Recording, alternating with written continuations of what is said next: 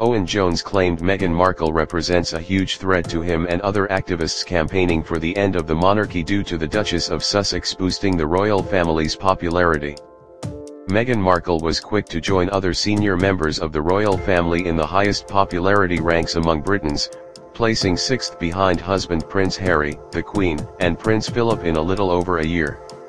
The YouGov poll questioned 8,954 Britons between June 2018 and June 2019, finding the Duchess of Sussex has gathered much support from the younger generations.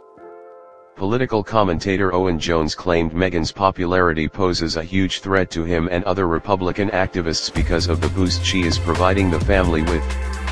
Speaking to Jeremy Vine on 5, Mr. Jones said, "I would actually prefer a head of state, and she is actually a threat to people like me. If the royal family is going to stay popular with a new generation, then they need to change. They need to modernize, they need to reflect and look a bit more like the public they represent." Since joining the royal family in 2018, Meghan Markle became one of the most popular and recognizable figures across the world. The Duchess of Sussex fully embraced her role, taking on several charitable causes and slowly moving away from royal tradition to bring in more modern touches to the monarchy with husband Prince Harry. However, the former American actress has had to conform with some of the strictest requirements of the royal protocol but had reportedly struggled to adapt. Royal author Angela Levin earlier this month said, "She's very good at talking to people. It's an awful lot to learn and she's very energetic and keen. But it might be good for her if she took a little bit more advice.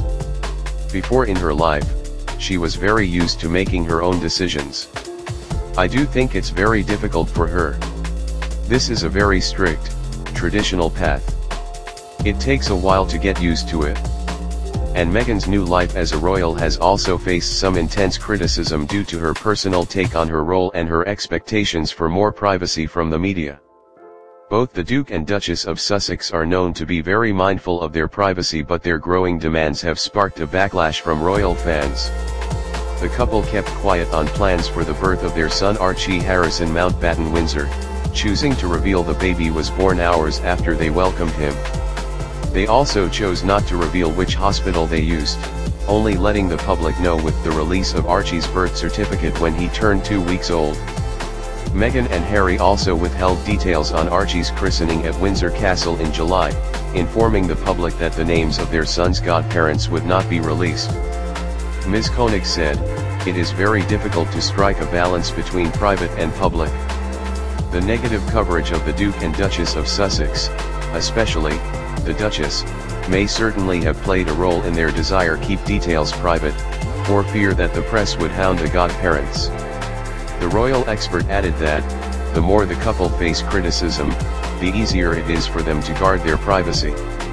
"The negative coverage plays right into the Sussexes' hands," she said. "They don't want to subject their son to this, and they want to raise him largely out of the limelight because he will grow up to live a non-royal life, albeit the grandson of a king, nephew of a king, cousin of a king.